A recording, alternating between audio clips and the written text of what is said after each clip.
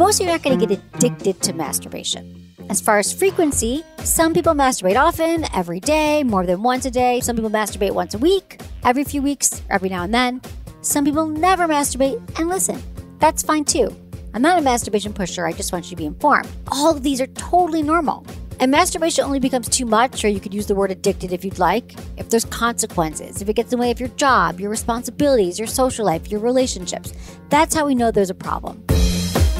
You're listening to Sex with Emily. I'm Dr. Emily, and I'm here to help you prioritize your pleasure and liberate the conversation around sex. If you're a parent or caregiver, should you talk to your child about masturbation? Yes, you absolutely should, even if it's awkward, and even if your own parents didn't talk about it with you. And let's be real, they probably didn't. But I get it. Finding the words can be hard, especially for such a touchy subject. Well, that's why today's episode is devoted entirely to giving you tools, scripts, and resources to help you. First, I give you the big why. Why should you talk to your children and teens specifically about masturbation? Well, I give you several science-backed reasons why it's wise to do so. Next, we'll do some masturbation myth busting to help alleviate any concerns on their part or yours, that it's harmful or unhealthy. And great news, it's not. And finally, I'll walk you through how to have this conversation with specific verbiage you can use to help put yourself and your child at ease. And don't worry, caregivers, I got you. And in this episode, I'll also answer your questions about teens and sex. Should you talk to your teen about ethical porn? What should you do if your teen daughter starts asking for sex toys? All this and more on today's show. Please rate and review Sex with Emily wherever you listen to the show. It just takes a few seconds. You can do it right now because when you do that, it helps get the show out to more people, and you can even subscribe to the show. We love it. You can also find me on all social media, Instagram, YouTube, TikTok, Twitter, Facebook. It's all at Sex with Emily. Don't forget to check out my new articles, How to Have or Give a Nipplegasm and How to Do Light Bondage. Those are up on sexwithemily.com along with all of our other articles. Check them out. Okay, one more quick thing before we get into the episode. I'm so excited to announce that I'm doing something for the very first time, and I hope you're going to join me. So I'm hosting an intimate women's retreat at Canyon Ranch Wellness Resort and Spa in Tucson, Arizona. It's coming up. It's June 27th to June 30th, 2024. So we're going to spend 4 days and 3 nights together where I'm going to answer all of your questions in person. I'm so excited to meet you and have intimate discussions throughout the weekend about pleasure and sexuality, sexual intelligence. We'll have a special retail pop-up experience. We'll have cocktails. I'll also have all my favorite product recommendations. And I just hope you're going to join me. You can also experience all of Canyon Ranch's incredible offerings. They have over 200 wellness classes, courses, fitness journeys, all the things you want to do are at Canyon Ranch. So please join me. I'm going to put a link in the show notes, and you can also find more information at sexwithemily.com/live. That's sexwithemily.com/live. And I just can't wait to see you there. All right, everyone, enjoy this episode.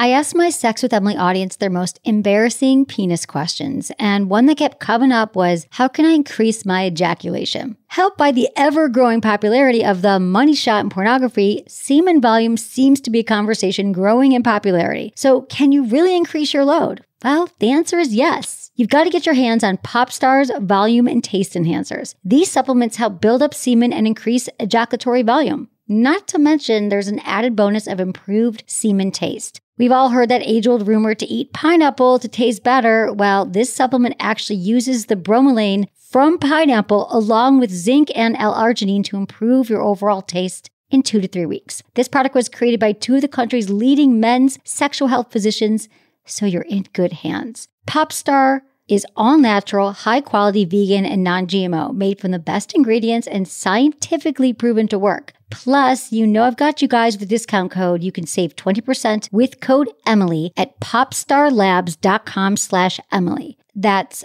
popstarlabs.com/Emily. popstarlabs.com/Emily. Use code Emily at checkout. By now, you've probably heard my magic wand story. It's a brand that's been part of my personal journey for more than 20 years.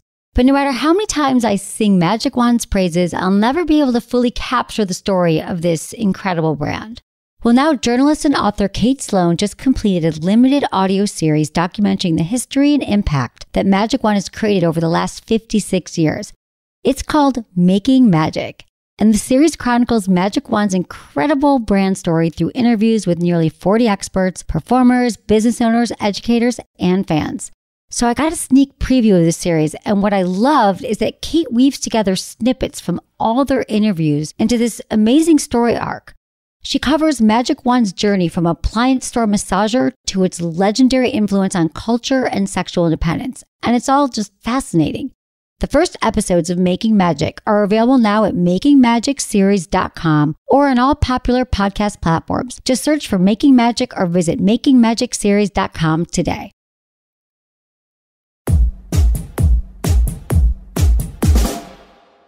Today's show is about talking to your teens, kids about masturbation. So first, let's just start why this conversation could be beneficial, and I would argue is beneficial. So why talk to your teen about masturbation? And remember, any teen in your life. It could be your child, it could be your niece, your nephew, your neighbor. And here's why. When we open up this conversation about masturbation, we're going to take away all that secrecy and shame that a lot of us still harbor till this day around masturbation. So the goal of this is to help your teen understand that masturbation is just a normal, healthy behavior without shame. And for them to understand a positive understanding of self-touch is truly one of the best ways to help young people get to know their bodies. So when they do become more sexually active as adults, they'll just have more information and they'll be able to have much more healthier, communicative sex lives, which is probably why a lot of you are listening to the show now. So I want to help you bridge this gap. A lot of us were never talked to about masturbation. So that's why we're doing this show here. Because listen, they're going to masturbate. So many studies have shown that girls and boys start masturbating between 13 and 14 and some a lot younger than that. But regardless of when they start, talking about masturbation with your child just helps to further normalize it so they don't feel like it's a dirty, shameful thing that they have to hide, which is, side note, why there's a lot of penis owners who are premature ejaculators because perhaps they were masturbating in the shower and they felt like their mother was always going to walk in, or it was a very secretive thing. Or young women talk about their first masturbation experience was like rubbing against their stuffed animal. And again, that starts with shame. So the earlier we can talk about it, the better we can make this a healthy activity. So when we also talk to our teens about masturbation, this opens the floor to talk about other related topics like sex, consent, and pleasure. So maybe you could think of this masturbation conversation like an on-ramp to other important conversation highways. There's a great group called Sex Positive Families, and the founder explained the benefits of talking to young people about masturbation. Just simply, when young people are more informed and confident about their bodies, they are better positioned to advocate for consensual, safer, and more pleasurable sex as an adult. And we do know that masturbation is the safest sex there is out there. So going back to sex, consent, and pleasure, if we talk about our sex education right now in the States, most places, we mostly just talk about sexual health. Don't get pregnant, don't get an STD. But in places where they do teach comprehensive sex ed, this is what they talk about: sex, consent, pleasure. So let's get into it. I think there is a fear talking to our teens about masturbation because we just think, well, it's a gateway. It's a slippery slope. I talked to them about masturbation today, and tomorrow they're going to be pregnant and having orgies. So what we do instead is a lot of parents default to silence. We don't want to be open with them. And a lot of times we don't even know what to say. But remember, when we have this conversation, you're helping your child lay the foundation for healthy sex practices going forward. Let's talk about porn, for example. So many teens are raised with a smartphone in their hand or an iPad in their hand. So that means their arousal inputs came at a very young age, and their arousal inputs might include porn and social media. And according to the American Academy of Pediatrics, adolescents are exposed to 14,000 sexual references a year in media, whether or not they're even watching porn. And I am not here at all to demonize porn, but I just want you to note this, that if mainstream porn is their first or primary form of sex ed, it just might paint an unrealistic picture of what partnered sex is supposed to look like, and then of consequences they just didn't intend. What I mean by this is, let's say they're only seeing porn. And so they're seeing a lot of heterosexual acts, sex only one way. They're not seeing the warm up, the lubrication, the foreplay that talks about consent, the starting, the stopping. And so if they're not hearing anything about what real sex actually is, they're making assumptions that every sexual image they've seen, 14,000, is actually what sex is. So you now get to give them the facts and a place to turn when they do have questions. So let's talk about consent for a minute. So another reason to talk to your kids is to make sure they understand the concepts of affirmative consent and unsafe touch. And teaching them what words to use when communicating what they want is a critical life skill beyond sex. Just knowing what they want and what feels good. And then being able to tell someone that is what I talk to a lot of you about every day as fully formed adults. Now, some schools are starting to teach affirmative consent, but here's a basic overview. How we teach consent is that it must be informed, voluntary, and active. So remember IVA, meaning that through the demonstration of clear words or actions, a person has indicated permission, has given permission to engage in a mutually agreed upon sexual encounter. So in other words, rather than waiting to hear no, listen for a yes before you participate in sexual acts. So an example of consent might be, I want to do this right now. And non-consent is, I want to do this, but not right now. Or no, I don't want to do this. So just teaching your teen how to give and receive affirmative consent and communicate about their sex and their bodies is laying the groundwork for a lifetime of healthier and safer relationships. Now, how they're teaching this in schools is kids like as young as kindergarten are told that you have to ask permission for a hug or permission to hold someone's hand. We're just talking about touch. We're talking about, do you want to be touched right now? Is it okay? This is where you might be seeing this in schools right now, is teaching consent at younger and younger ages, which I think is really important and setting our kids up for success. Now, pleasure. Let's talk about the pleasure piece. There's a reason why self-pleasure is synonymous with masturbation is because it feels so good. So when we bring up any masturbation conversation and we talk about touch, it can help children better understand consent, masturbation, and pleasure. If you have younger children, you can help them start to build an awareness of what tactile pleasure feels like. So you could say something like, when you're at the beach, do you like how the sand feels on your toes? I do, it tickles. Or the breeze on your face. What does that feel like? So using feeling words with your kids and saying, how does something feel? Does it feel good? Does it feel bad? You can also talk to your children for hugs. So, when they're too young, this is another way to model consent. Like I said, may I hug you right now? If they say, no, I don't want to hug, then you respect their wishes.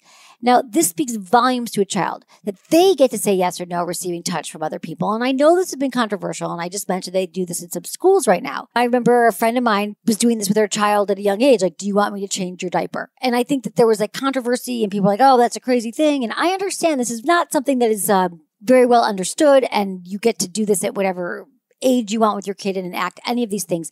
But I'm trying to drill down for you why we do it. We do it so we can all have agency over our own bodies, our own decisions. And I can just tell, even in talking to you about this, I so wish I knew more about this when I was younger. I could actually decide what felt good, because then I wouldn't have had years of performative sex and faking orgasms and pretending things were okay when they weren't. That's why this talk, it's a lot that you might not have thought about or covered before, why it's so crucial to start having these conversations. And as your kids get older, you'll start having these more direct conversations around masturbation and addressing the pleasure component. Remember, when we're talking about masturbation, the reason why we masturbate is because it releases all these feel-good chemicals in the brain. You might say something less clinical than that. You don't have to say it. So you could say masturbation is one of the many things people do for pleasure and self-care. And it's totally normal, safe, and healthy to enjoy it. And tone is everything here. I'm going to give you scripts momentarily, but it's your delivery. So make sure it feels authentic to you. So remember why we're having this conversation. It's going to create a larger dialogue around sexuality, consent, and pleasure with your teen in your life.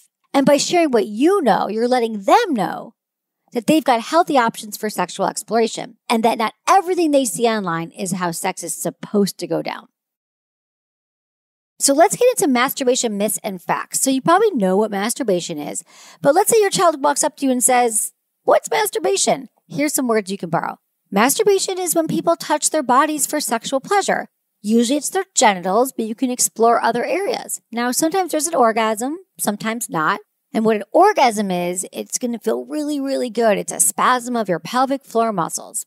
But if you don't have one right away, not to worry. The main goal when you're starting out is to explore and enjoy because it feels good. It's pleasure. The reason why adolescents and teens are going to experiment sexually, whether or not their parents say it's okay, is because of puberty. And puberty, as we know, is a time when your reproductive system's mature. There's hormonal changes in the body. You might notice, young people experiencing wet dreams, when they go through puberty. We all know what that is. So that's going to happen. Also, you might be thinking, well, my child, they had their hands on their pants when they were a toddler or 2-3 years old. That happens as well, way before puberty. There's a lot of people who masturbate at a really young age. I know people like 3 years old. They remember rubbing on their stuffed animal, or, you might notice your kids masturbating too, putting their hands on their pants a lot. When they're that young, just know that that's okay too. Nothing to shame them about, but it's a self-soothing. It feels good to rub against a stuffed animal. For vulva owners, they might start to feel something at a young age. And for young penis owners, putting their hands on their genitals. So it's common. It happens way before the age of 10.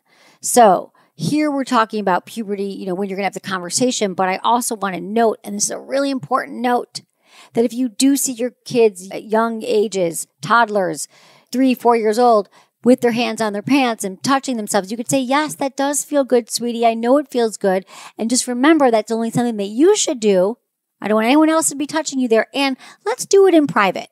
Like we eat our meals in the kitchen and we watch TV in the living room and you touch your body in your bedroom. All right?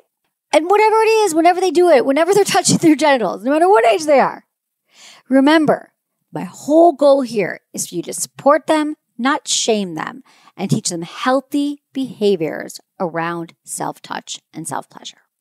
Now, I get so many emails and calls from college students and even older adults. Sometimes they're asking the same question, and they're concerned that they're harming themselves in some ways if they masturbate. Let's put a few fears to rest, right? And I want to arm you with some knowledge. So, a question you might get asked, is masturbation harmful?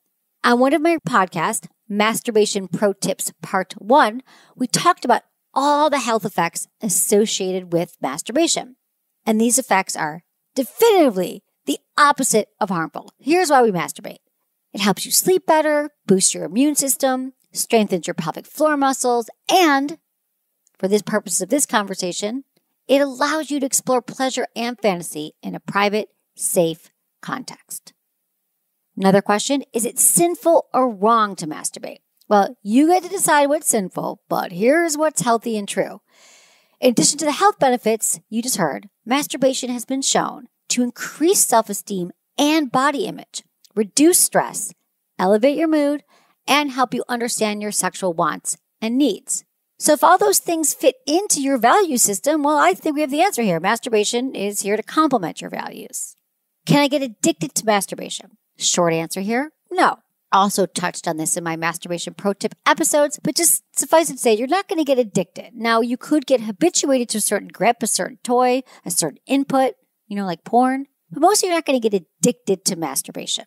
As far as frequency, some people masturbate often, every day, more than once a day. Some people masturbate once a week, every few weeks, or every now and then. Some people never masturbate, and listen, that's fine too. I'm not a masturbation pusher, I just want you to be informed. All of these are totally normal. And masturbation only becomes too much, or you could use the word addicted if you'd like, if there's consequences, if it gets in the way of your job, your responsibilities, your social life, your relationships. That's how we know there's a problem. But most of us are not going to experience that. A lot of us have problems with masturbation right now because we have shame around it, which is what we're trying to get rid of. The last question is, will it desensitize my clitoris if I use a vibrator? Again, this is a no. Now, if anything, here's the thing with a vibrator. It wakes up more neural pathways to pleasure. Because remember this. Some of these toys are able to access deeper, more internal nerve endings than a hand or a penis or anything else alone could access. So remember that. It's not that it's a substitute for it or it's a lesser kind of pleasure because you use something that vibrates or you use something external. I don't know where these messages came out that it has to only be genitals or hands that are going to give us pleasure. Not true. So, you know how I feel about toys and lube. So now you know how to answer the top masturbation questions and dispel some of the information your kids might have heard. So how the hell do you kick off this conversation? And I want to remind you, the sex talk is not reserved for a singular moment, and it should be treated as a long-term, ongoing conversation. It's not just one thing like, here's the talk, and then we're done, check it off the list. So when it comes to ideas for starting the conversation, here's what you can do. First, set aside time to talk to your teen alone. And you want to approach them in the calm, open manner. You might want to use my timing, tone, and turf advice about having healthy conversations or difficult conversations. The timing's important when you're hanging out with your teen in a good location and a good place. You're both connecting. There's not a lot of tension or stress. Your tone is light and curious. And on the turf is, for these cases, anywhere that you feel that it's a neutral territory. Maybe you're going for a walk. You're in the car. You're sitting at the dinner table. It's important to use medically correct names for body parts, the penis, the vulva, the clitoris, and avoid using euphemisms like your hoo-ha, your happy place, your private parts, because this is just going to perpetuate the idea that sex, masturbation, and our genitals are slightly shameful. We shouldn't discuss them openly, so I'm going to say your private parts. And listen, I was out with some friends the other night, and they were talking about their kids, and they were saying something about their private parts. That's what we do. Most of us default towards private parts. Hoo-ha. The part that shall not be named. When we don't actually name the parts, we are starting a conversation that's just based in shame because they feel like if I can't name it, there must be something wrong with it. So that's why it's really important to use the names. But not to worry, you're going to do it differently. You already got this. So now you set up a certain time, you know how to use the body parts. Be direct with your teen about the purpose of the conversation. So it might sound like this.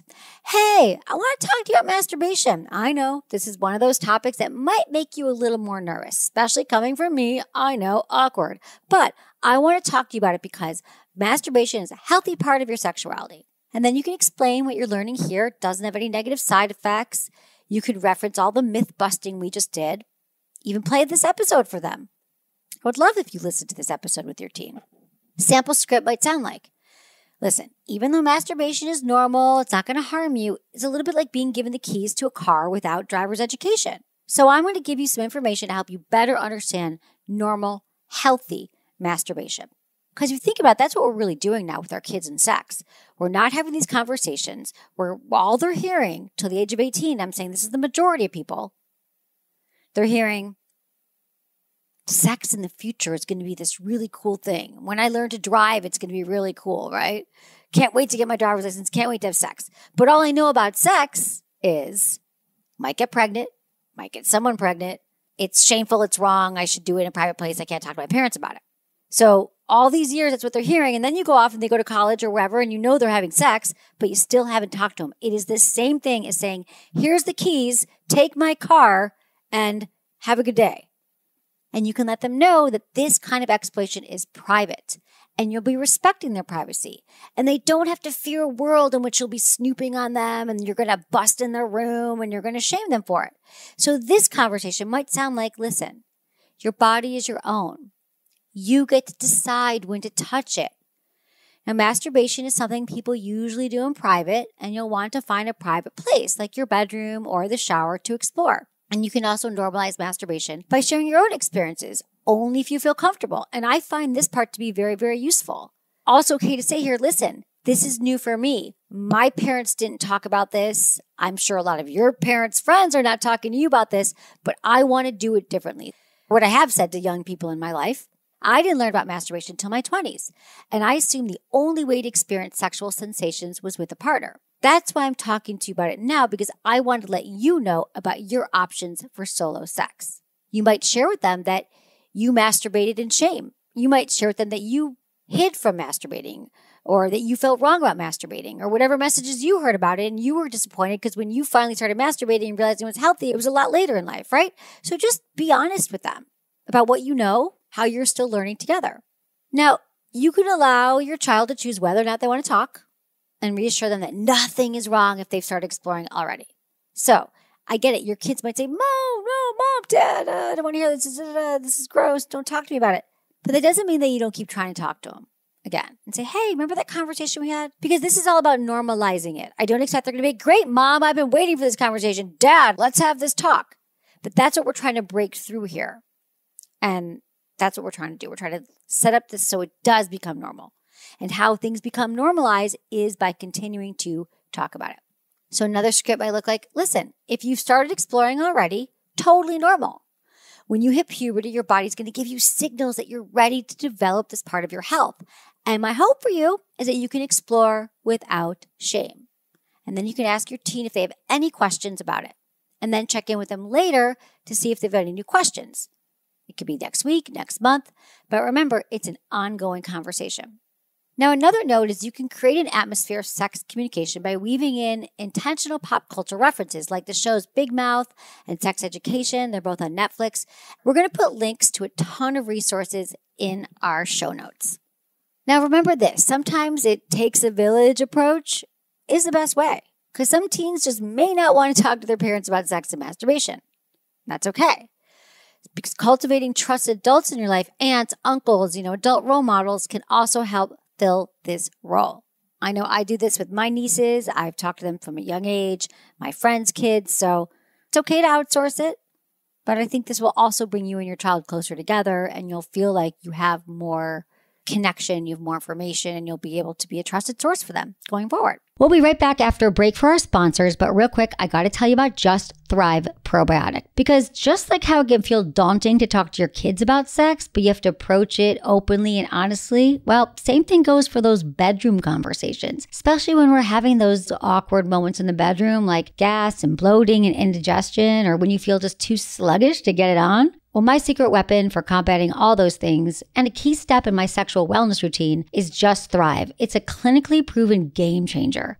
Think of it like your personal gut gardener. It weeds out all the bad bacteria that causes all those gut digestive issues and then replenishes it with the good bacteria. So for your digestion, your immune system, and even your mood, you're going to really see a difference. Since I've been taking it the last 3 months, I've had 0 issues, feel way more regular and lighter. I also love their Focus gummies, by the way, and I take their probiotic gummies. I love a gummy. With Just Thrive, you're nourishing your gut microbiome and fueling your mind, body, and soul for an enhanced libido, more pleasure, and just wellness all around. You can try Just Thrive 100% risk-free by visiting justthrivehealth.com and entering promo code SEXWITHEMILY at checkout to save 20% on a 90-day bottle of Just Thrive Probiotic. That's justthrivehealth.com and enter code SEXWITHEMILY.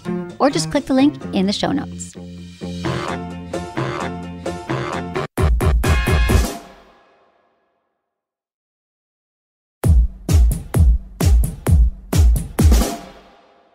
All right, this email is from Bonnie.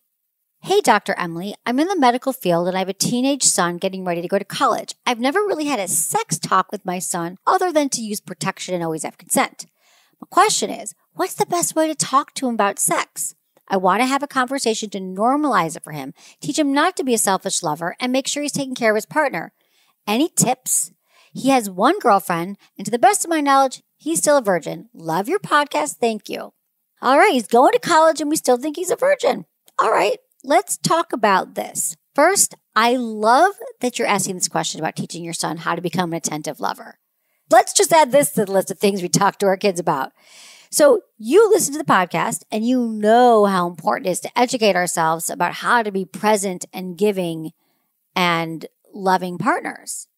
And since we know that so many young people learn about sex through porn or movies, which don't necessarily portray anyone being that attentive or listening or giving pleasure, especially to their vulva-owning partners first. We don't see that. So what might work here is him telling your own story of how you learned how to become an unselfish lover. Was there a time in your life where you weren't the most giving, where someone wasn't the most giving to you? What does it look like to be selfish versus unselfish or a generous lover? Which I love this conversation for him because then he could really understand what you're talking about. A selfish lover, for example, does the head push, only cares about their orgasm, doesn't care about the orgasm gap, that doesn't pay attention to your needs. Like that would be selfish. And a generous lover asks questions, pays attention, cares about your needs, checks in, healthy communication. A lot of this is storytelling, explaining to them what works, what doesn't, what it looks like, being honest and authentic and real and vulnerable and what it looked like for you. And I think if you're having this conversation with him, Bonnie, what a great time to find out if he actually has had sex. If he doesn't have information yet about any of this stuff, It's never too late to even talk to them about masturbation. Why it's important, why it's healthy. Because the absence of masturbation in sex talks shows up as shame and confusion for most people. I'm going to say it. Any conversation you can have with them with accurate information right now, Bonnie, will be super helpful as you send them off to college.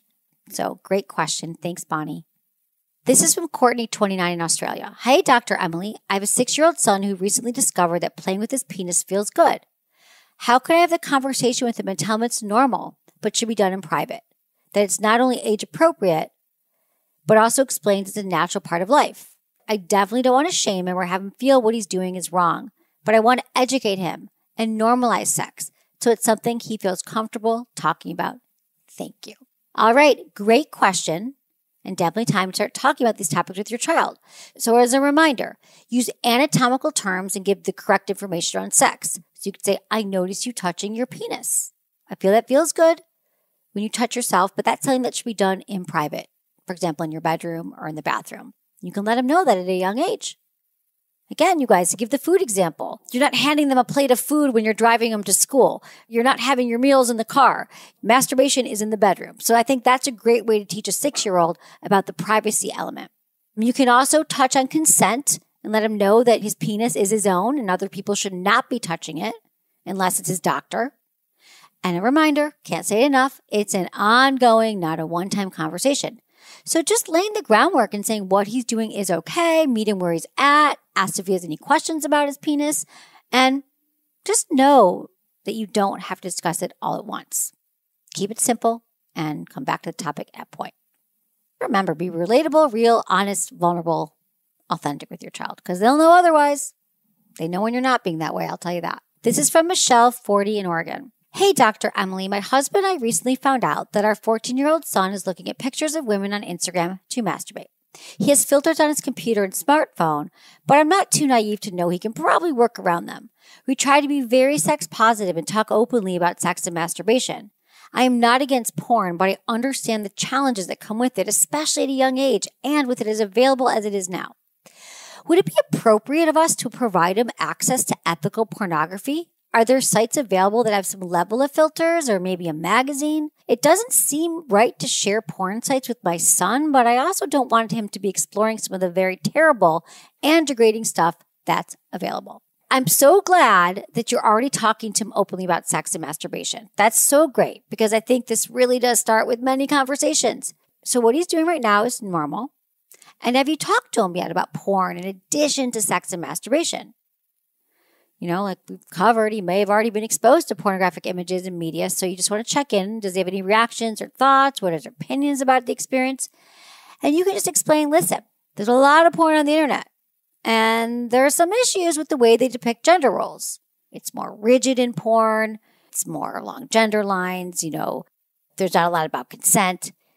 Let him know that it is totally normal also to want to look at images as he becomes more interested in sex. But just let him know that if he wants to consume more porn, be helpful to talk to you so you can send him websites that will set him up for success in the future. If you both agree that he should be able to watch ethical porn, you don't need to watch or show him specific videos. Instead, send him an email or text with the website and login credentials. I have no problem with that. Keep having the conversations with him. You can let him know that looking at porn can become a compulsion for some people, so use his own discretion about the frequency and his intentions behind using it. And be an open resource for them.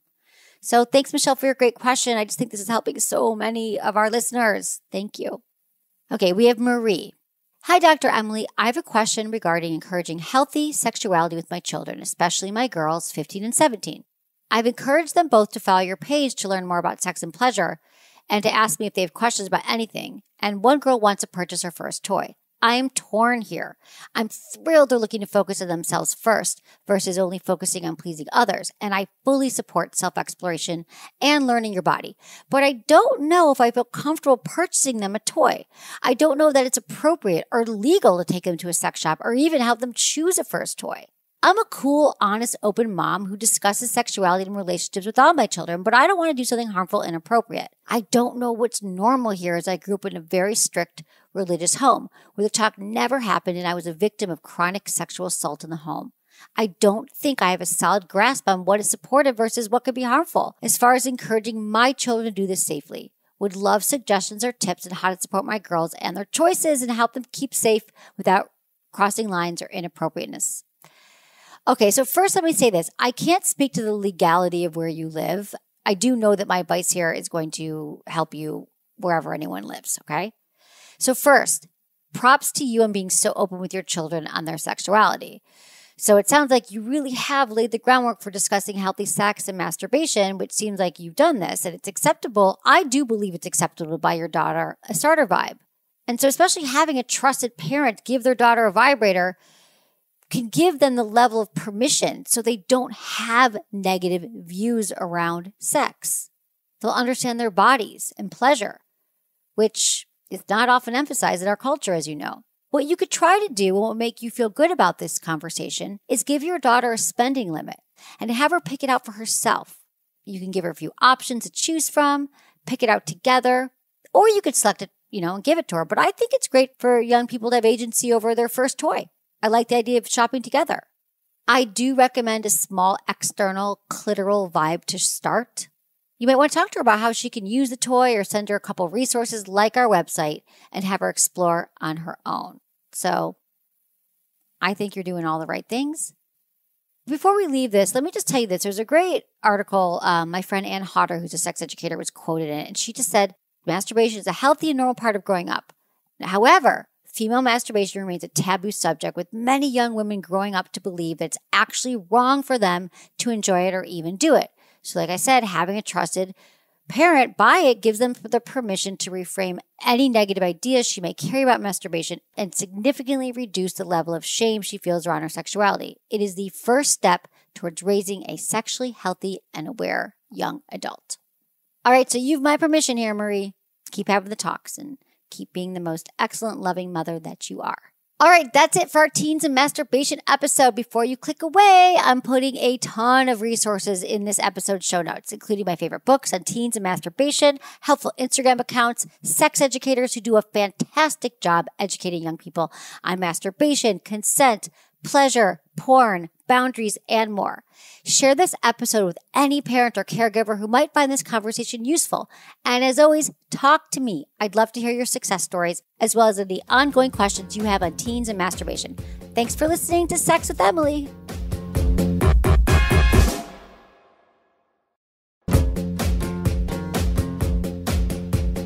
That's it for today's episode. See you on Friday. Thanks for listening to Sex with Emily, and be sure to like, subscribe, and give us a review wherever you listen to the podcast, and share this with a friend or a partner. You can find me on Instagram, YouTube, TikTok, Twitter, or X, and Facebook, all at Sex with Emily. Oh, and I've been told I give really good email, so sign up at sexwithemily.com. And while you're there, check out my free guides and articles for more ways to prioritize your pleasure.